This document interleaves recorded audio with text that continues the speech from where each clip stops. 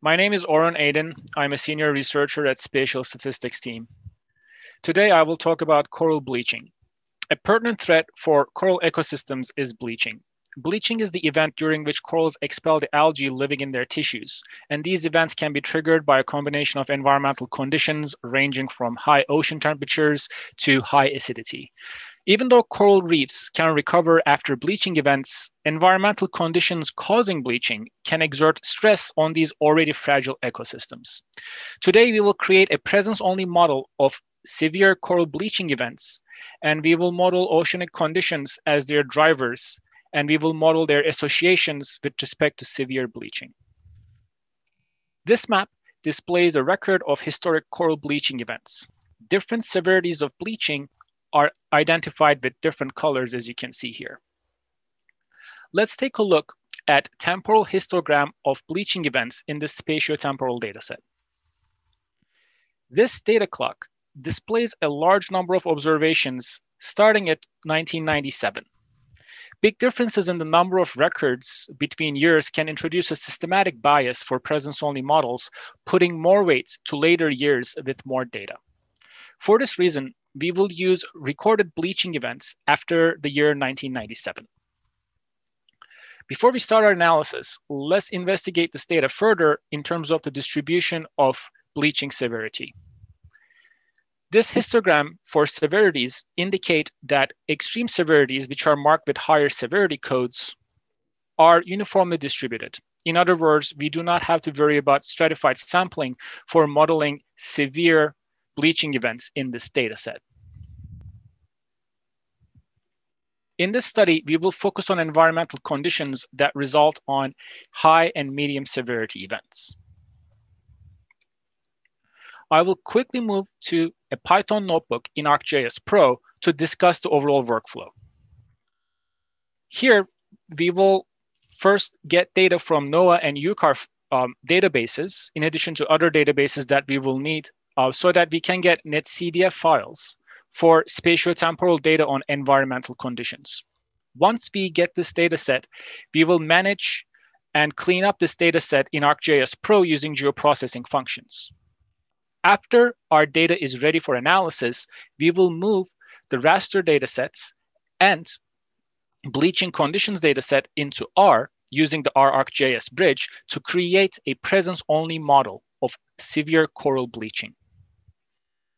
In this notebook, we will connect to one of the data sources called Surface Ocean Carbon Dioxide Atlas, or SOCAT, to download all necessary netcdfs for the time steps that we will do our analysis on.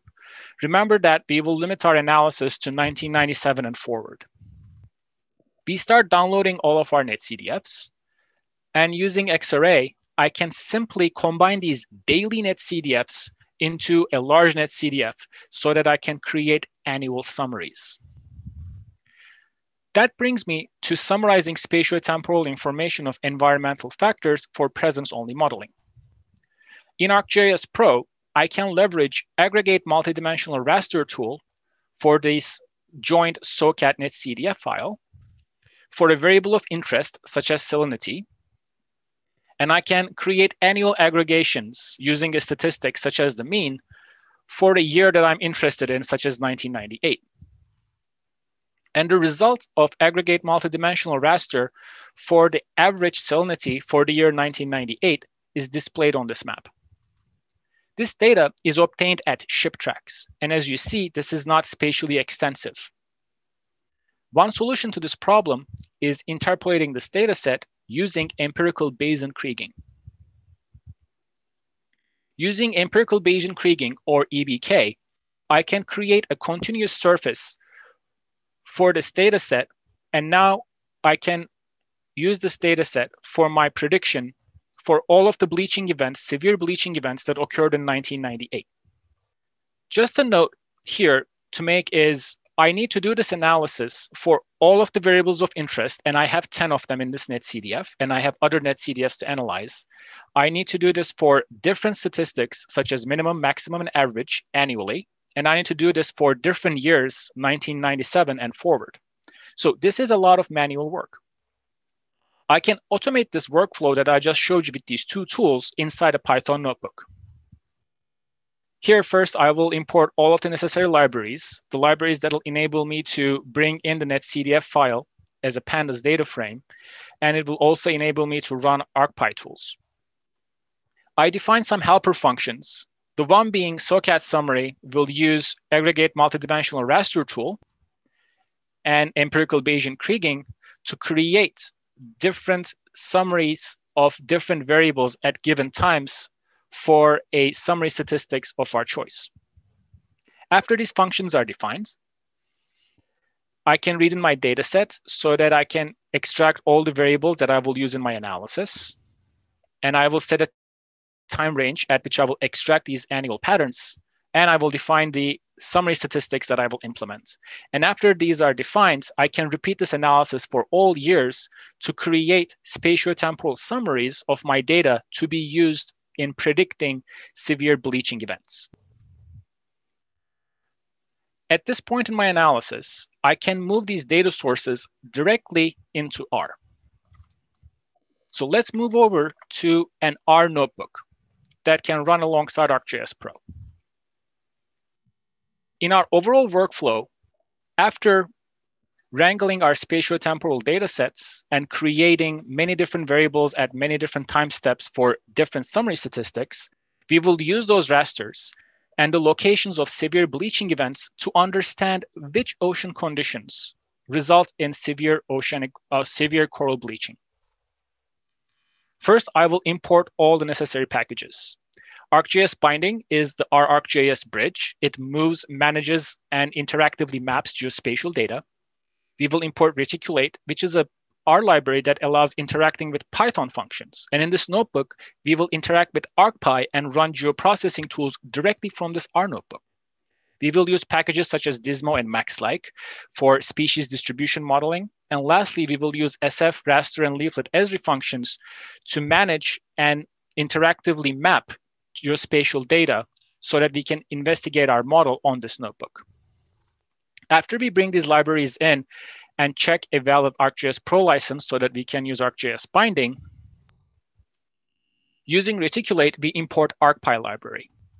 At this point, we can run ArcPy functions such as checkout extension to check out the spatial analyst extension. And we can also define environment variables such as override output. The first step in data I/O is bringing in bleaching datasets. Remember that we are only interested in severe bleaching conditions. So I will bring severities of 3 into this dataset. And year is an important variable as well, so I will keep the year column. So I will bring a subset of the severity of the bleaching dataset with high severity. After this is completed, I will extract the locations of severe bleaching using data2SF. As a next step, I will bring in shallow bathymetry polygons. In presence-only modeling, we have to define a realistic study area, and bleaching events are expected to occur at shallower depths. So we will subset this data set, all of our predictor rasters as well, at these shallow bathymetries. So once this data set is in R using the R-ArcGIS bridge, I will use an ArcPy function called extract by mask, but I'll be running this ArcPy function from this R notebook to mask an input raster that we just calculated in the previous Python notebook and mask it using a shallow bathymetry mask so that we will have a representative study area for this mask raster. And I can run this in a loop for all of my rasters so that I can run extract by mask function on all of the rasters that I would like to include in my analysis. However, I'm not done gathering my data sources. An important data for this presence-only model is aragonite. Aragonite, or calcium carbonate, makes up the skeletons of corals and is essential for reefs' stability and structure. It is an important indicator for coral reefs. Luckily, we have this data set in the Living Atlas as an image service. And using the R-ArcGIS bridge, I can interact with the REST API that contains this image service and seamlessly bring it in as an R raster for my analysis. Once the aragonite raster is inside R as a spatial R raster, I'm going to use the stackrock function in R to stack all of my predictor rasters so that I can carry on my presence-only modeling. And here are some of the predictor rasters that we have masked using extract by mask function in the previous step. And I'm displaying it for one of the years, which is 1998, that we will use to create our presence-only model. Now that our data is in one place, we can create the presence-only model for severe bleaching. Here, the whole idea is relating different environmental conditions, such as maximum sea surface temperature at different years, average dissolved carbon dioxide at different years, and average aragonite levels, to locations at which severe bleaching events are observed. This model will indicate what are some of the conditions that cause severe coral bleaching. And here we will fit a maximum likelihood model for presence called max-like to relate which are the conditions that result in occurrence of severe bleaching events. Here we define the maxant formula that where we define a linear combination of all these factors as it impacts severe bleaching events, our predictive rasters that we just stacked, and bleaching locations that we extracted from severe bleaching dataset. And we make a prediction globally. And first thing I would like to do is summarize this data sets for the probability of mid to severe coral bleaching. Note that a high number of locations are identified as with high probability of severe bleaching. I can write this data set back, this output raster back, to analyze it further in ArcGIS Pro. But for now, I will stay in this R notebook and compare it to live data. For this, I will interact with NOAA's Coral Reef Watch feature service that serves up-to-date bleaching information geospatially from this REST API. Again, using the R-ArcGIS bridge, I can seamlessly bring in this up-to-date data as an R data frame. Using our leaflet integration, I can create interactive maps, and I can define some informative text for all of my measurements. I can interact with this data set so that I can see the latest bleaching data in my R notebook. As a next step, I would like to visually inspect whether or not my model has predictive capabilities. I will overlay my prediction raster onto this data set and see that in parts of Gulf of Mexico where I have high probabilities of bleaching, I observe severe bleaching events. Conversely, areas that have low probabilities of bleaching, such as the Red Sea, are identified with low bleaching severities. And this visual inspection shows me that my model seems to be a predictive one.